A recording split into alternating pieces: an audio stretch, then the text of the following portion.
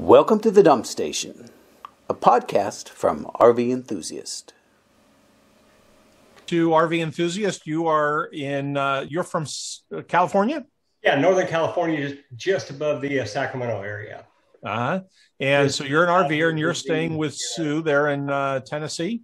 Yes, just came out to visit with Dan and Sue out here in Tennessee, and been a long time RVer and enjoy it. I just saw your first magazine that came out, and I was impressed with it. Fantastic. Thank you. So I understand from Sue, you've got a question for us. Yeah, I see a lot of stuff on Facebook. I'm on a bunch of the different RV sites there. And one of the big questions that seems to come up is batteries, 12 volt versus 6 volt and amp hours and that for them. The other question I see that come up a lot are the failure of heating systems with sail switches. And a lot of people don't know what a sail switch is or how to replace one. And you know, if a video or something like that could be brought up to the magazine or something, that would be, that's a good one. I think it would be a big benefit to you. Yeah, that's definitely a good question. Anybody? Well, we have we got a story on batteries in the April issue coming up.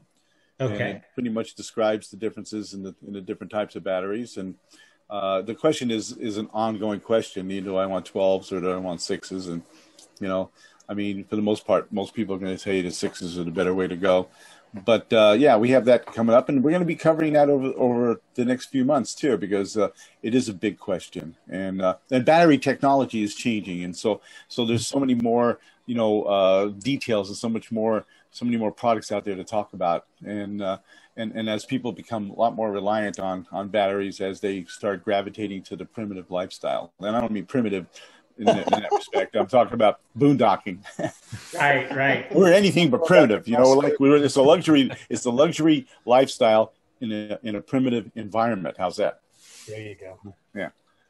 Absolutely. And then when you talk about sail switches, of course, that is a concern, and it's fascinating because my sister and brother-in-law are out on the road, and Tom has had to replace sail switches in 2 RVs twice since he's been out there. So sail switch is in a standard propane fired air furnace, and what the sail switch does is it detects that the squirrel cage fan is turning at the proper RPMs, and that it's actually putting out enough air to circulate around the blower, not only to provide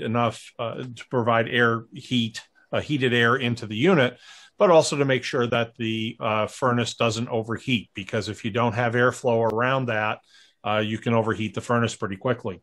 And the switch is just a little spring-loaded flapper switch with a little aluminum tab that comes off of it.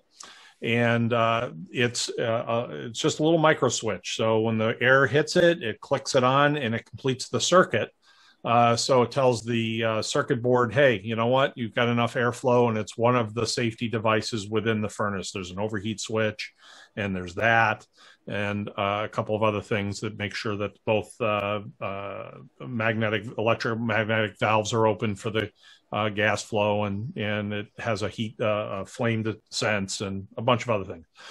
So those switches, though, I don't know where they're made, but they do have an issue where sometimes it can click the switch, but it doesn't make the contact inside. And so that's where people are sort of having problems with those. And they've, on the newer generation furnaces, they've actually made them easier to replace. So in the old days, you used to have to take the whole squirrel cage apart to get into it. It was screwed from the inside.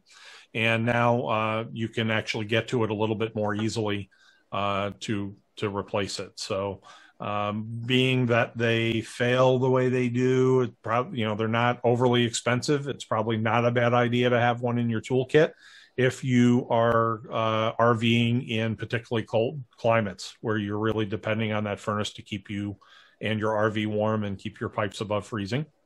But if you're in a more mild climate, there's, you may not need one as quickly. Probably a good idea to learn how to, or know what's involved in replacing it before you need to, right, Chris?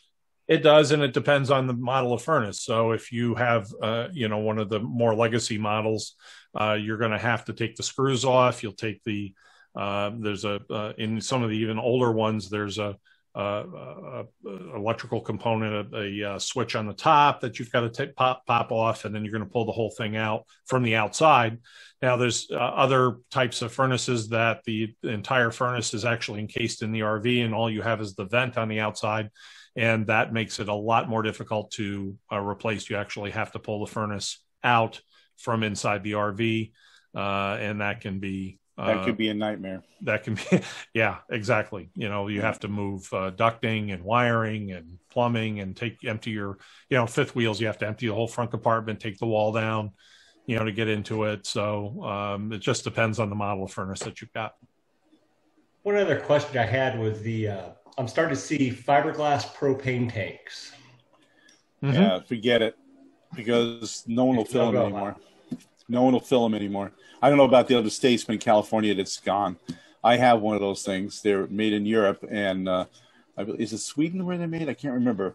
But nobody will fill them anymore. And I've taken to 3 or 4 different places, and they say it's no longer certified for filling. And I go, well, wait a minute. It's got all the certifications stamped right on the valve guard up there. And they go, too bad. We're not going to fill them anymore. And nobody will do it. Even the people who don't pay attention to age will not do it. And you're supposed to pay attention to when these things time out. And so they won't even touch it. And it's interesting with those, because we used to use fiberglass wrapped air cylinders in the fire service. So, many years ago, they for compressed air, they converted over to that, and it's a much lighter cylinder. Yeah. But again, there's a lifespan to that. And even with steel propane cylinders, you're supposed to be able to get them recertified after a time. Well, what I found out here is, and I have an older truck camper that's been a project of mine when I bought it, and the cylinders were super expired, and I wanted to get them recertified, and they look like brand new. I can't get anybody in the entire New England region to recertify propane tanks. Any of the big gas companies, the propane companies, whatever, they say they don't do it anymore. So I've had to, order new cylinders and replace them, and it's a liability thing or whatever else. So when you get right down to it, it's probably better just to replace them once they get out of date. Yeah, no doubt about it. I think the cost involved in it's cheaper to buy a new one. Right. Yeah, I mean, they're pretty reasonable now. It's not, you're not generally talking hundreds of dollars a cylinder the way it used to be.